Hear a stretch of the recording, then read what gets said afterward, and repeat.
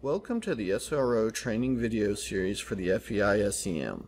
In this video we will demonstrate how to reduce charging effects in your images using the integrate filter mode.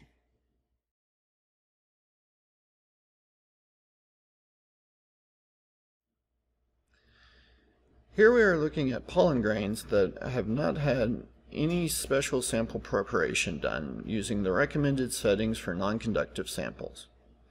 In a good SEM image, we want to see lots of shades of gray, but as we increase the magnification, you will notice some regions become white and others black. You may also notice horizontal streaking in the image. These are signs of sample charging. An easy way to reduce charging effects is to reduce the accelerating voltage. Here we see the difference between 5 kilovolts and 2 kilovolts. Reducing the current may also help. After lowering the voltage, the image looks fine in live view, but charging effects become noticeable when we acquire a photo.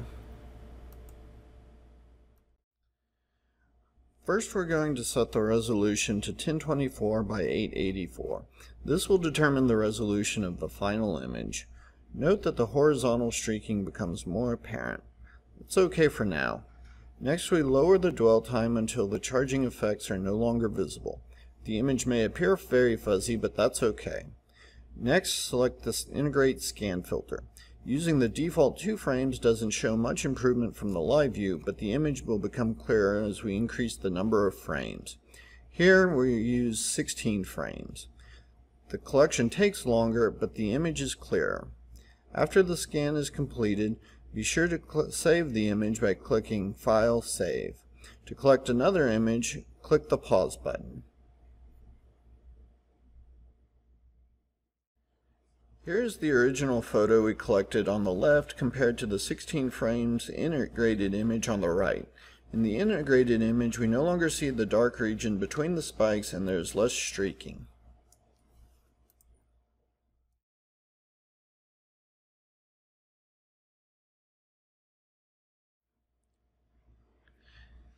If you are working in immersion mode, changing the detector mode to charge reduction may improve your results. If these steps do not fix your issues, you will need to coat your sample using the imaging sputter coater. Note that very rough or irregularly shaped samples may need multiple coatings. Rotating the sample between coatings can help ensure complete coverage.